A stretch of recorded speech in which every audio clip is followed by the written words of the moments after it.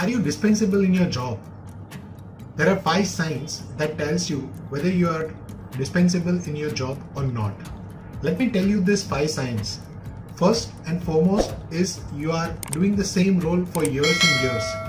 There is no change in your role, either laterally or vertically. So you are in that same role for years. Second is your appraisal cycle is going down. That means that it is becoming more shorter and shorter year by year, and also informal. Okay. The third is your role itself is shortened. For example, if you were handling a role of, let's say, handling 10 people, but now you are given the responsibility of only 5 people or a very small team. That's the third indication that your job is at stake and you must do something really fast.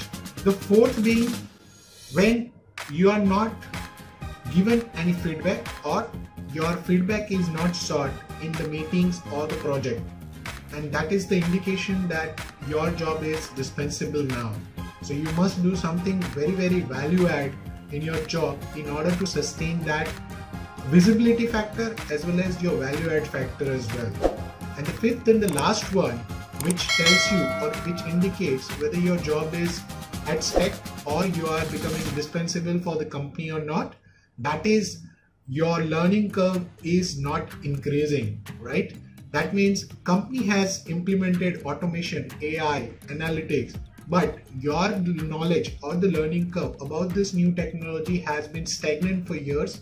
You are not taking any efforts to show any improvement or growth in these areas of new technology, adopting new technology. When your learning curve goes down or being stagnant, that's the most critical part where you must focus on, because that's an indication that your job is at stake at any point of time. Please comment below which are the other reasons you think that could be possible to make you dispensable in your job, and what are you doing about it. And if you are looking for the help or assistance, please do reach out and we will talk about how to take you to the next level as well as make you a significant contributor in your company. I hope this video has helped you. If so, please do like and share with others and keep watching this space.